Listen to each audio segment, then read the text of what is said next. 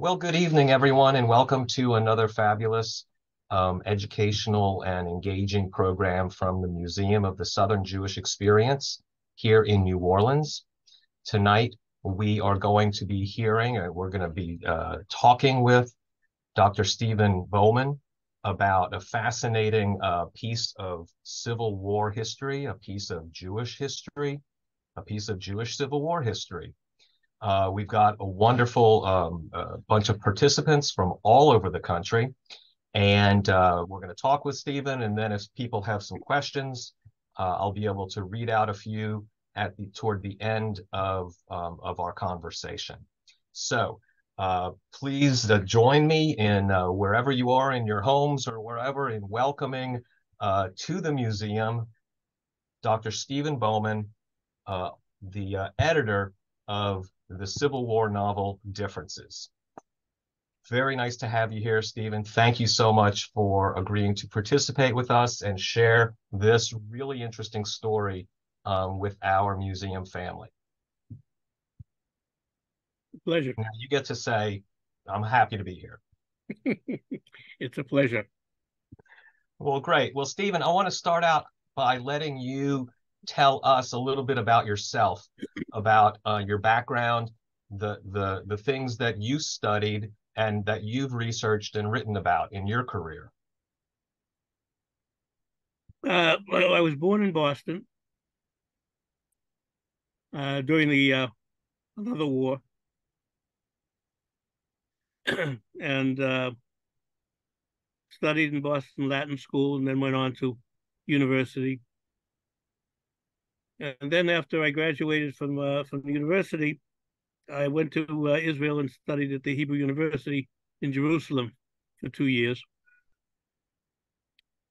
and then came back to study with my teacher, who was invited to Ohio State University, where I wound up finishing my degree on the Jews in Byzantium in the Paleolog period, that is from 1204 to 1453. And during that time, I spent, after the 2 years I spent in Israel, I later, after I did my generals, I got 2 fellowships to do research and study at the American School of Classical Studies in Athens, which I figured I needed to learn some Greek geography, as well as delve through the tremendous archives that they had available from the war period. And there I was introduced to a couple of survivors, not survivors, but people who were in the resistance during the war. And that piqued my interest. And one of the persons that I talked to, in fact, was the first person to write in English on the Jews who participated in the resistance during the war. And he, in fact, published a lecture, which was a seminal lecture, in 1982, I believe. And his nephew later wrote his book, in which he castigated the United States for not having done much, and the British for not having done anything really to help the Greek Jews by warning them. And this wasn't until 1943 that the deportation started. And he found enough documents. He and his father were historians, self-made historians, and they collected a lot of material. And he put it together in a book called which he published, which I'll get to a little bit later. But in any event, I came back to the United States, did a little bit of teaching in Indiana, and then eventually wound up in California, and then eventually wound up at the University of Cincinnati, where I taught until I retired in 2015. So my interest then, well, first of all, was writing a little bit, a few articles of what I found in Greece, namely some 16th, 17th century gravestones. And I wrote those up, and they hadn't been published before. Some of them had been, but not really studied. And then when I came back, I started to work on my dissertation again, and eventually published that, The Jews in Byzantium. And then, while wandering through the archives and the literature, I came across the book of Yosipon, Sefer Yosipon, if any of you know it. It was written by a 10th century Jew in southern Italy, and was his reinterpretation of Josephus for his generation. And what he was answering was a Christian, maybe a Jew who converted to Christianity, but he was an anti-Jew. And he wrote a book on the destruction of Jerusalem, which became the theme of his particular rewriting of Josephus. And this, the author of the Sefer Yosipon, literally re-Judaized Josephus in Hebrew for his contemporary Jews. And for the past millennium, that is from the 10th century to the 20th, it was the most popular book on Jewish history of the Second Temple period, before the Wissenschaft people began to do their research and put together their reinterpretations of everything. And it turns out they literally found out the same things that he had already written. Wow. So he was right on target in the way that he read manuscripts and interpreted the sources, comparing them. And so it's really what David Flusser, who was one of the major Dead Sea scholars, as well as medieval scholars at Hebrew University, called perhaps the first true historian of the medieval period. That is one that we would define as an historian according to our own criterion today. So now, how do you jump from Byzantine Jews to the Civil War? Tell us how you came about, how you discovered this early novel written by a Jewish Civil War surgeon. Well, it starts out when I started publishing memoirs of Greek Jews during the war. I published, I think, about 6 of them. Some of them were in the resistance, some of them were in the camps. And so I collected the material. I'd interviewed a number of them, and I got a manuscript, their manuscript. And then what are you going to do with the manuscript? You have to get it published. So I started wandering around New York looking for a publisher. And Ray Dalvin, who was one of the major students of Yanina Jews, did the same thing when she had translated a Jewish author, a poet rather, of the 30s and 40s. And she wandered all over New York looking for someone to help her publish the book, but she couldn't get any money from them. But eventually she got it published in any event. So I was wandering through the East Side, and I came across Block Publishing Company. And I had several Block Publishing books in my library. And so I went up and met Charles Block, who was the fifth generation, I believe, of the first Block, who started the American Israelite, which is still the longest running Jewish newspaper in this country. And Block was in Cincinnati in the 1850s. And Isaac Mayer Weiss came from New York to Cincinnati, where he was invited in order to coalesce the emerging reform movement, which he effectively established out there, as well as throughout the Midwest.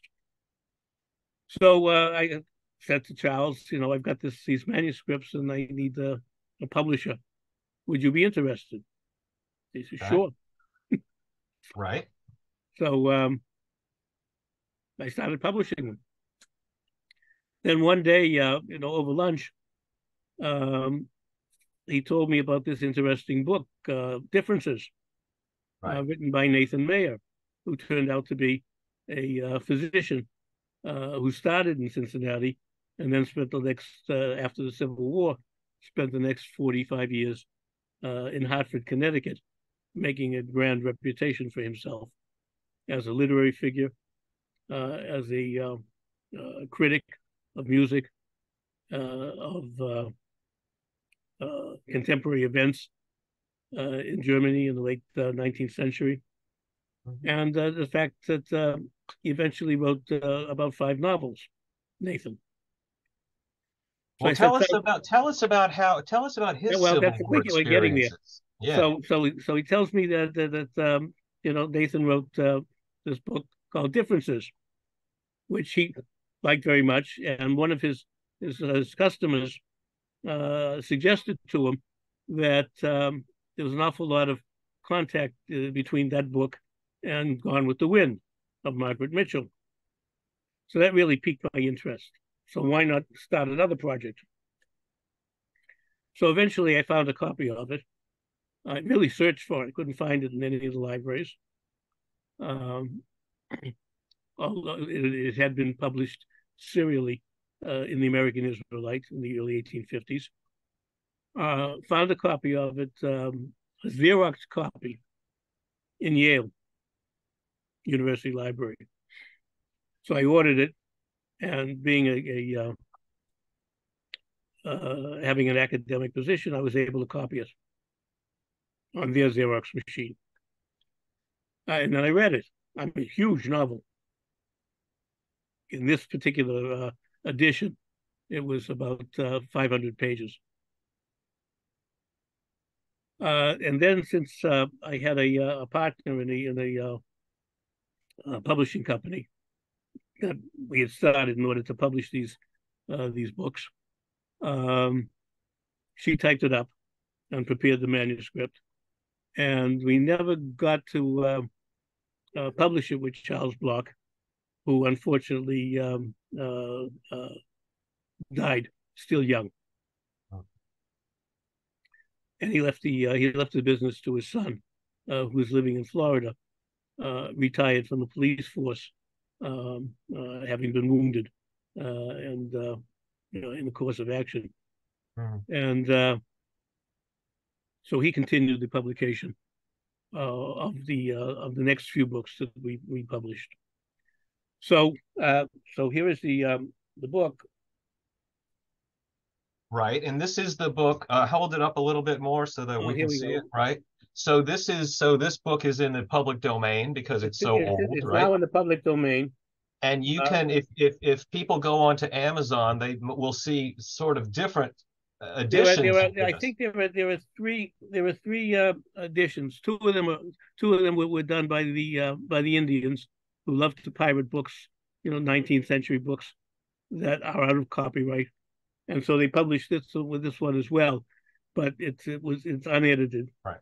because there were a lot of mistakes in it, Gotcha. printing mistakes, etc.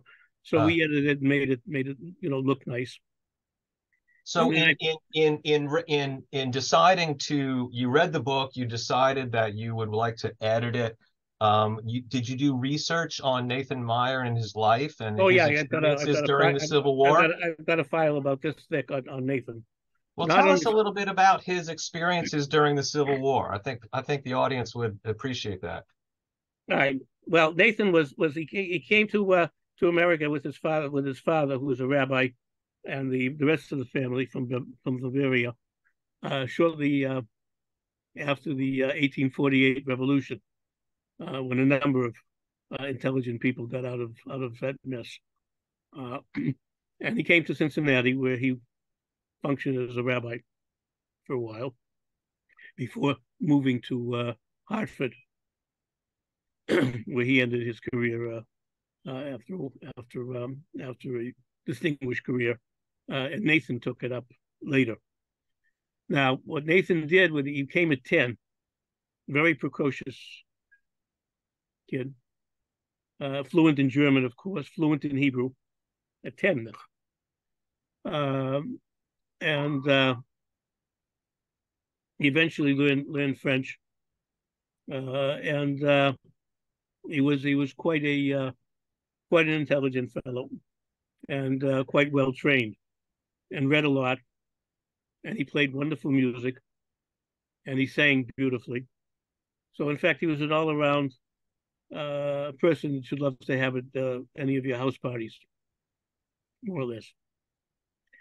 So, after a few years, when he got to into his teens, and he'd been publishing novels, he eventually published 5 novels, Jewish historical novels on Prague, the Golem of Prague. So this was after the Civil War that he writes these novels?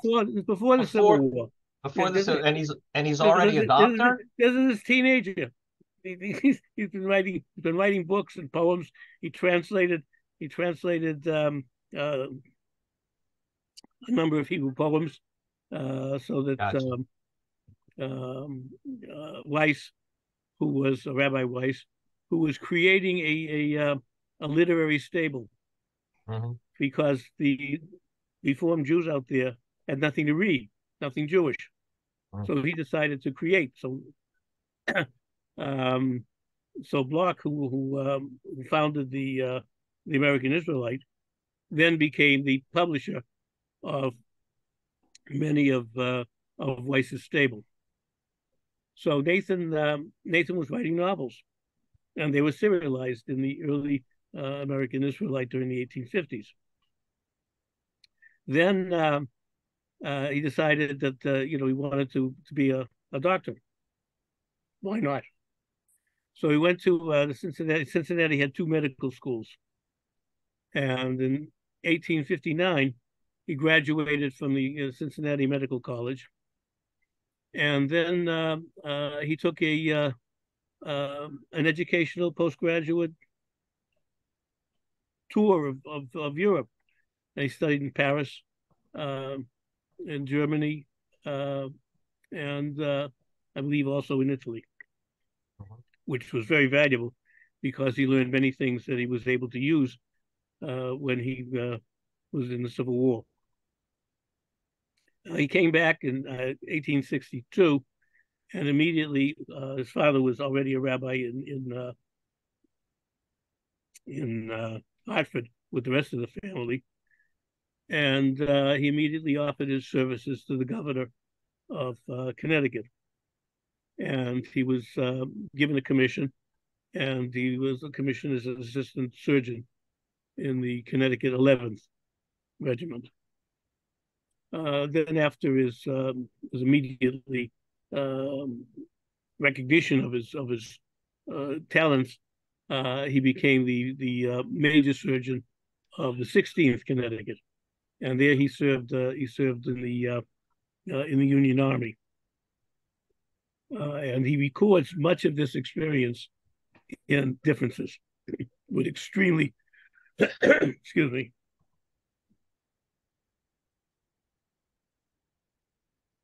extremely detailed descriptions of battles and of medical life and actions during the Civil War, in particular the Battle of Antietam, where he set up a hospital in one of the farmhouses just behind the battlefield. So, in effect, he tells many very exciting stories because he was a raconteur of first quality, and an author, extremely skilled author and talented author, who traveled through Tennessee and through Alabama, at least with Sherman's army, and eventually all of these elements, both of the battles that he witnessed and that he treated the soldiers with, as part of an integral part of his book. Extremely interesting read as such. And even had a fight with the major general of the army by suggesting a way in which they could serve the yellow fever that was decimating the troops. And he'd found a British doctor who had attempted successfully, and he proposed that the doctors begin to use that. And the major general refused. He says, "We don't do things like that." But he did it for his own men, and it worked out quite well. What did he? I mean, the mosquito carries the yellow fever, so Yeah. he screened or he No, kept. the screening was another thing. I didn't think they learned that for a while. Yeah, it didn't even But exist. there's some kind of concoction that they put together. And as generally found out that one of the most helpful things for the wounded soldiers was a shot of whiskey, and they appreciated it, and it seemed to help them as well. So in effect, he was quite successful in treating, and also in teaching many of the soldiers who helped him, who were assigned to him. He made very competent nurses out of them, and proceeds to explain how they moved and how they did various things to help the people. Now, you said his father was a rabbi. I mean, I'm going to ask a kind of a general question. What kind of a Jew was Nathan Meyer? Was he practicing? Was he observant? Holidays, kashrut, that sort of thing. He doesn't talk about religion at all. Oh, okay. So he's a Jewish doctor, but it's He's a not Jew. the story of a He's a Jewish Jewish doctor. doctor who hangs around with Jews in Tennessee and in New York, so that he can compare the. Yeah, my apologies to New York. They love to blow their horn. The Jews in New York were mainly uh, German Jews that Stephen Birmingham wrote about. He didn't like them either, but Nathan had a satirical look at them because their world was not a Jewish world; it was a money world. Okay. So he compared them all the time to these dignified Southern Jews that he met, uh, who were mainly Sephardic in that sense, as well as the French plantation family that he eventually uh, filled up the much of his novel with the love story between these two. He and the daughter of the French family, and the grandmother of the French family, of course, continually spoke about her experiences with Napoleon I. And that, in fact, would bring in another form of studying early 19th century. But you've said that that Differences was one of the first. I mean, it came It out was very it was soon pretty after the much Civil War, it was pretty much the first Jewish novel, because there weren't right? any Jewish novels before it to speak of. So And first Jewish novel and one of the first Civil War one of novels, the first post-Civil War novels. It was published in 1867. So right? he was demobilized in 1865, and he spent 1866 putting this massive piece together. And How was it received? mhm. How was it received? Was it received? Was it widely Well, read? we, Was we it don't really have that much information on its reception. It just became, one of the many Jewish novels that were being produced in the late 19th century. but none could match it whatsoever, and none of them are still read. His is most readable, and it's been judged as the finest novel, pre-1900 novel written by a Jew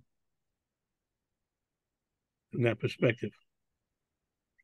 So well, now, so take us through the rest of the biography before we get into some of the particulars. Gone with the Wind stuff. Yeah. So what So happens to the rest of his life? yeah. So Nathan in the after his demobilization, I think he wrote it in in Connecticut, in Hartford, and then sent it piecemeal to Block in Cincinnati, who published it in the American Israelite. And as he did much of the literature that was produced by Wise's stable. Right. And with his experience, first of all, as a serious MD and surgeon, as opposed to what he considered, many of his contemporary doctors who were just happy to put an MD and sell mineral oils, because he didn't have too much respect for them. But he had a number of colleagues. He was part of the medical society and an excellent after dinner speaker, and much beloved by the children. He never married, so he in fact adopted all the children in Hartford. He would go around at Christmas time, delivering gifts and candies to all the sick kids as well. And he made quite a reputation for himself. He also, given the fact that he was extremely interested in music, not too good a musician, but he understood music. And of course, he listened to all of the top people in Paris and in Germany and in Italy when he was over there for a couple of the 3 years that he was there. And so he wrote for the Hartford Times for I think about 40 years, both in terms of reviewing books, reviewing contemporary European politics, particularly Germany, since he was fluent in German, and critiqued music as well, and was extremely respected by the veterans of the 16th Infantry, and periodically wrote poems for them. Did he remain a doctor throughout his right his all life? till 1912 when he died. So he was a doctor. He spent his time being a doctor. And then he spent his free time, I guess, writing criticism, writing poems, writing. He wrote more novels after Differences. He wrote a total of 5 novels. I didn't get the dates of all of them. Are any of the others in print or known? I think there were copies of them in the Library of Congress Library, but they were all in the Israelite. They were all serialized. All serialized in the Israelite. I gotcha. Being the best way to, if you're not going to. Do you know if Dr. Mayer was one of the founders of St. Francis Hospital in Hartford? It's a Catholic hospital that's still there. I'm asking because somebody in the chat has asked that. Oh, that I don't know, because I never followed his father's career. Okay. And in fact, the few things I read about his father didn't. Well, not his father. I mean, I think they're asking if Nathan. Oh. Since he was in Connecticut, spent so much time in Hartford. Connecticut. Is he in Hartford? Yeah. No, I didn't see that in his bio. Okay. At all. All right. Yet. But I mean, clearly, his reputation as a surgeon, since he taught all of the European stuff that he had learned. Sure. he freely dispensed that to train younger doctors. So I have no doubt that he was affiliated with them in some way. Well, and we have some questions about his views, or if he expressed his views on anti-Semitism in the army. Did he encounter it? No, no, he doesn't mention it at all. He Doesn't was okay. he was treated as the little doctor, affectionately, affectionately. Was And he short in stature? a very short. And Okay. he tells us so he'd gotten a horse, of course, to ride because he was a and one of the officers borrowed his horse, but he was a 6 foot 4, Yeah. so he had to lengthen the stirrups. So he gave him back the horse, but the stirrups elongated. So he got on the horse, and the horse bolted and ran through the camp, ran through the general's tent, and he just kept riding it all day until Right. he tamed it. Well, that must have been difficult because I know that surgery at that time took some physical strength, especially doing things like amputations. So being short must have been something of a hindrance for him. Not really. He was in good shape, Okay. and he was in good health, and he did have a number of aides that were assigned to him, to Mhm. help carry the bodies and such, and to treat his patients in the tents. So in effect, he might have been considered, sort of like the head doctor, rather than one of the surgeons out there in the field. I remember Gotcha. when I visited uh, one of the Civil War battlefields. They put out a little show, and of course they turned it into a joke. And somebody, they said this is the hospital tent, and they kept throwing these plastic limbs out the window. So apparently, the idea that the best way to handle things Huh. was to cut it off, amputate. Well, that brings me to mind because I remember as a child watching Gone with the Wind for the first time, and it's still horrifying, that horrifying scene of the surgeon removing a man's leg as he's begging them not to. So let's turn the discussion toward your contention, or your thought that Margaret Mitchell was greatly influenced by this novel. Well, the point is, Margaret Mitchell. I saw a documentary on her, and this is after I read Gone with the Wind finally.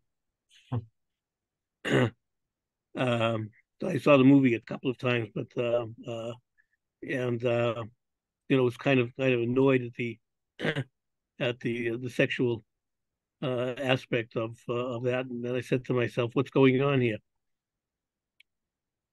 And it turns out that this, in effect, was partly semi biographical of the author. And in any event, that's neither here nor there, because when I wrote up this piece to Gone with the Wind, I said it doesn't reflect, if you will, the sexual horrors, if you will, that she underwent uh, with her drunken husband, um, Okay. and also her treatment of uh, of the contemporary blacks during the period. So Nathan was an abolitionist, or he had abolitionist feelings. Maybe he kept them to himself, maybe not. But in any event, didn't make him too welcome, if you will, in the society, the upper society of the Tennessee people that he knew and hung around with before the war, or during the war. as such. And in fact, eventually he had to escape from the South, since he really, especially after uh, towards the end of the war, he had to escape from he was chased down literally up north, and he took along with him uh, a slave who became his servant, whom he freed and kept him as a faithful servant um, for the rest of the book. So he had no problems with any racial animosity towards the. Wait, are you? I'm sorry, I'm confused. Are you talking about Nathan, or are you talking about the character in the Oh, book? the character in the book.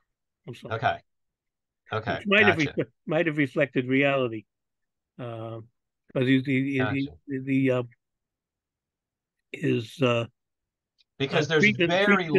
there's very little to no evidence of Southern Jewish abolitionism. I mean, it just, I mean, in maybe Well, in no. people's. There was a Jewish judge, a Jewish judge who really condemned slavery. I think it was in the early I think it was in the 1850s.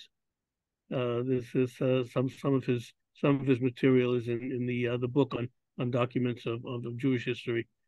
But I I'd forget be his name. interested to learn more about that. I know there was a fellow, a Jewish man from Florida, but he was already living in England when he wrote kind of a thesis on abolition.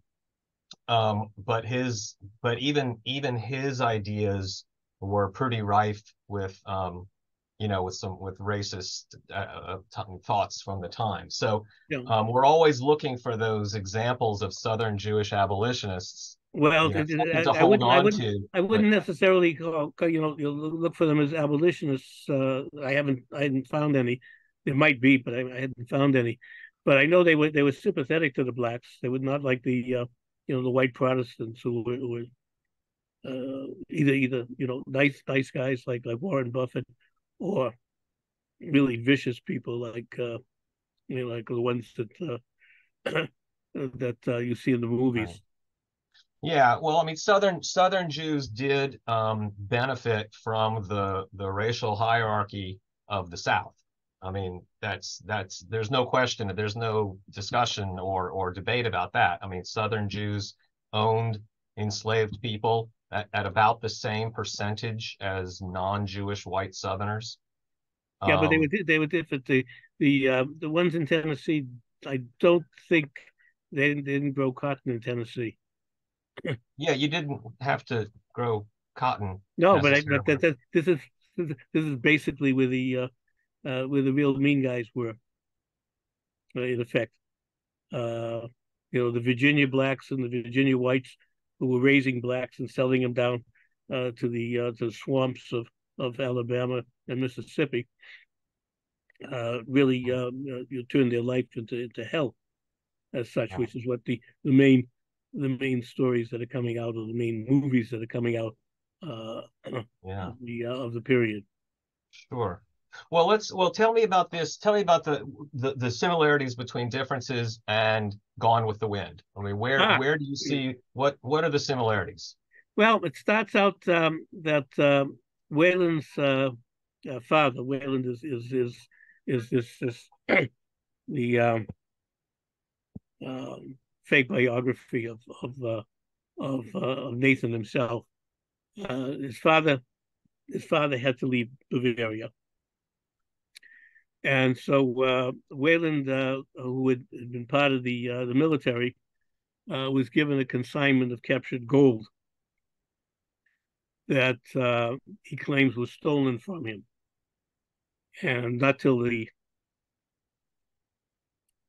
book is well underway do we find out who stole it, and how he's forced to confess, and then is executed, the one who stole it.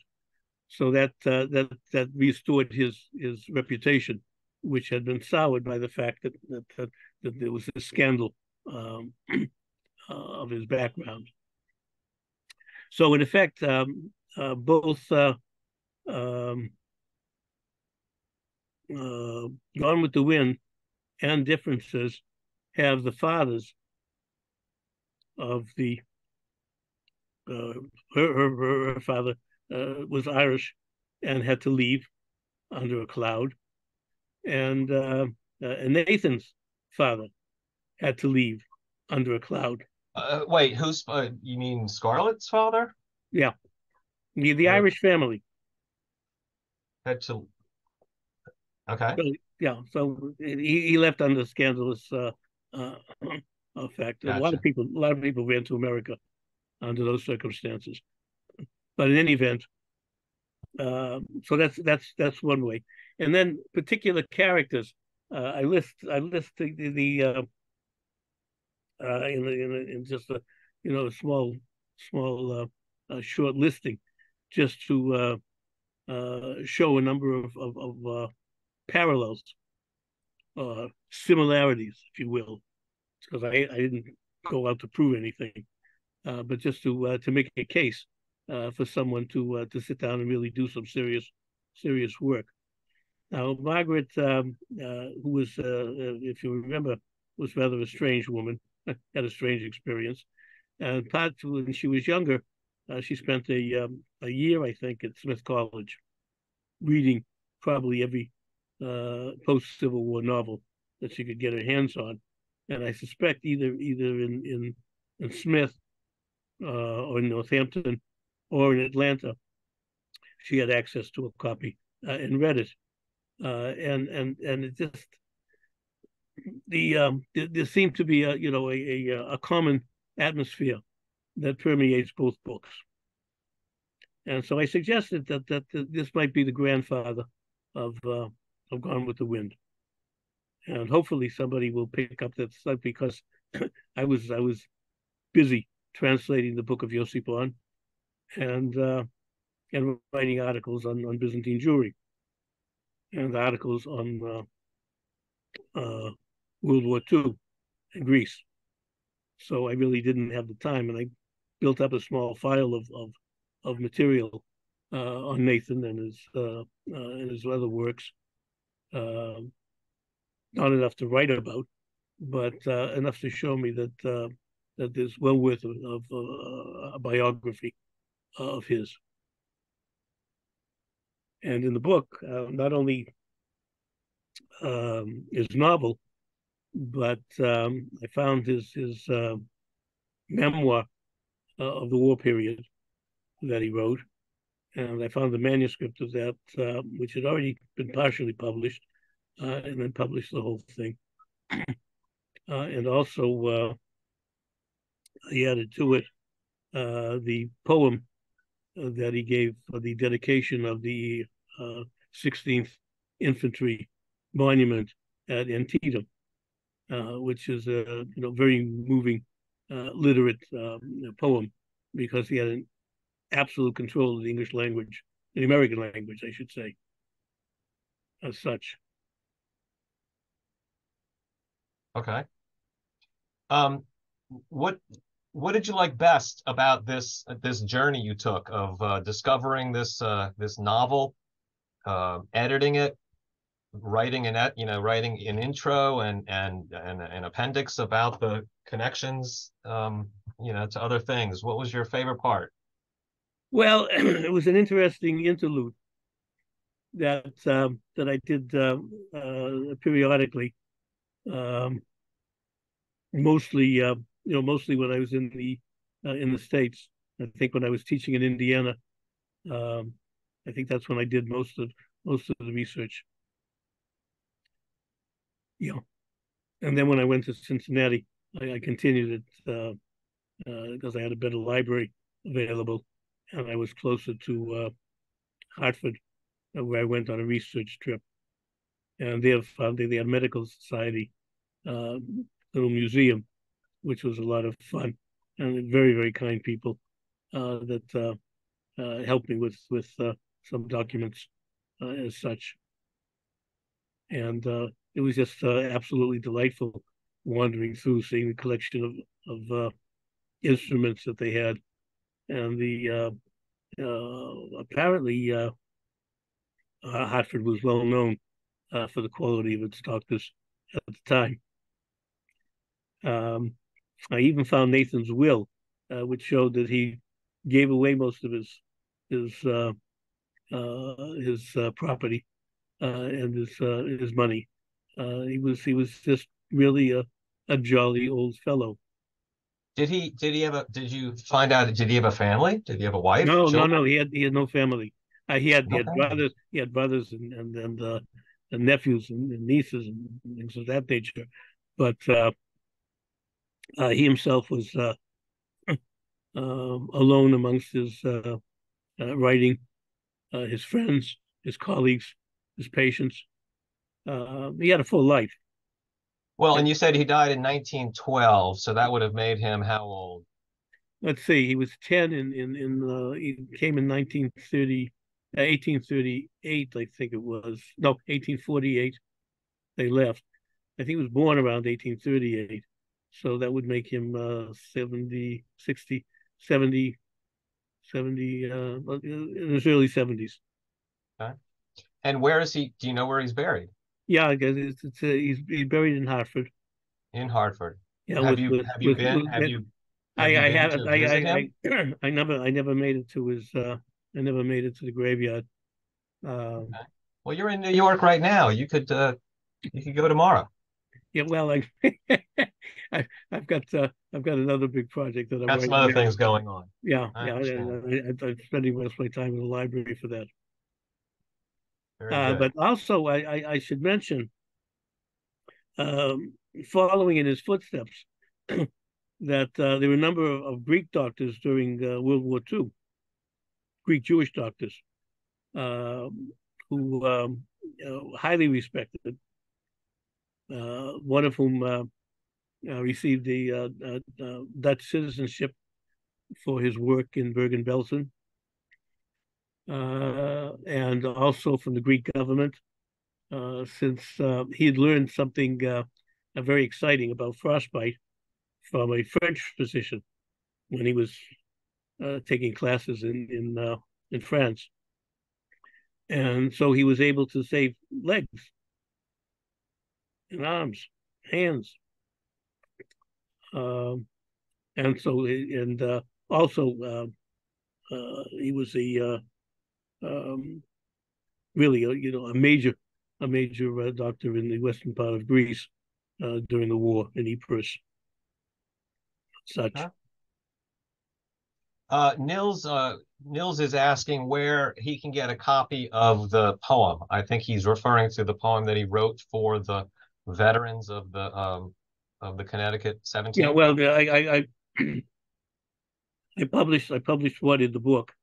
Oh, it's in the book. Uh, Okay. So you Nils, you can got to also go to Amazon. you can also spend $25 or $30 like I did to buy one of those pirated copies that that Oh, we're not going to the do Indians that. put out. We're going to go to Amazon and we're going to buy your copy. We're going to buy we're, Well, we're all going to go buy Differences. I have a final question, which is why was the book called Differences? Why was oh, that the title of the book?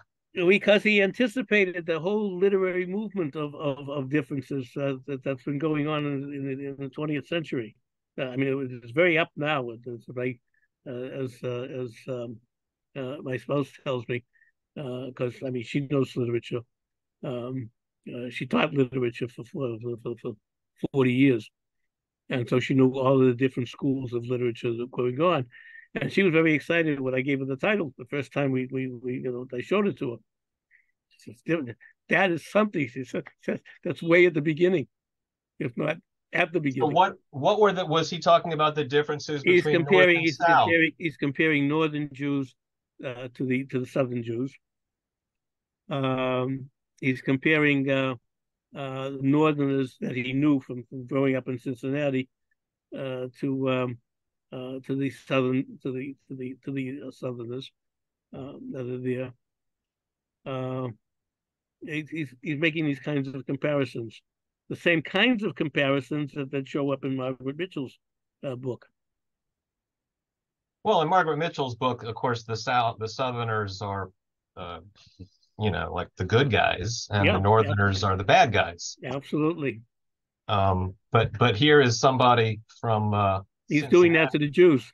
yeah, a Jewish The man southern from southern Jews are much more elegant because they have uh, they have European uh,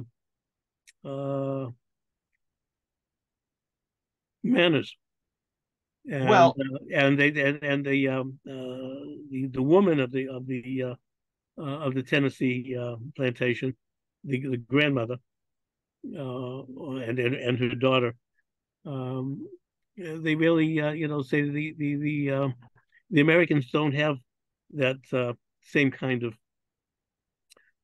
birth contacts Well, and that's that the thing about the South. That's that the thing give them about the South status. is that the South has the myth or the desire to be genteel and to be more European, the Scotch Irish, the kind of that kind of thing.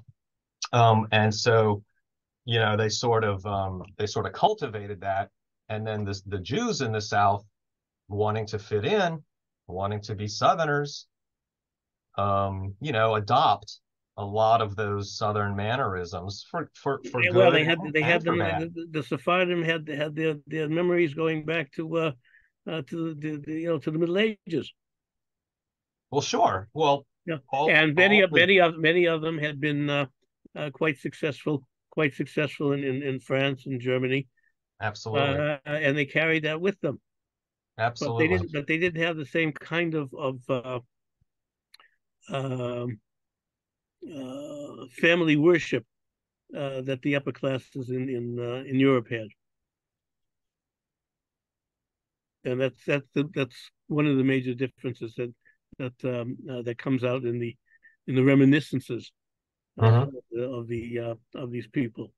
Well, very interesting. Well, this would make, if anyone on the program here participating is in a book club, this might be a really interesting book for your book club to read and discuss. It's got history, it's got culture. I think this might be a really fascinating read, and it is. You can get it on Amazon. You could probably get it other places online. Um, and Stephen, I want to thank you for taking time to um, to share your experiences editing this book. And I learned a lot, and I look forward. You sent me a digital copy, and I've started it. I have to admit I haven't finished it, but I look forward now really to finishing it, and then probably I'll read Gone with the Wind because I've never read that. I've only seen the movie. Yeah, that's the problem. I It'll went probably take as long to watch the movie as to read it. It's a long movie. yeah, Um, you'll skip through God with the Wind. Gotcha. Uh, Gotcha. but anyway, once you read differences, a lot of things will ring a bell when you read Gone with the Wind. They did to me. That's why I picked out I picked out some of the parallels, if you will, of if you have a minute, I could just give you some of them, uh, Sure. which which I had here. Where is it? Oh, they have parallels. Uh, let's see. So it starts out motifs. The differences motifs. Mayer ends his novel with "United in love." He said, notwithstanding former differences. Mitchell, for her part, rejoins with, "As I told you before, there is one unforgivable sin in any society: be different and be damned." So she had her own problems with this, but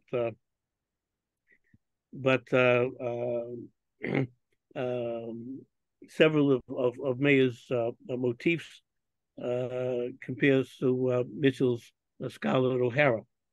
She too was a newcomer whose father Gerald won his plantation in Clayton, Georgia, in a poker game, Ah, and so that's how Nathan starts off his book. How he right, makes a friend who's his friend through the whole book right.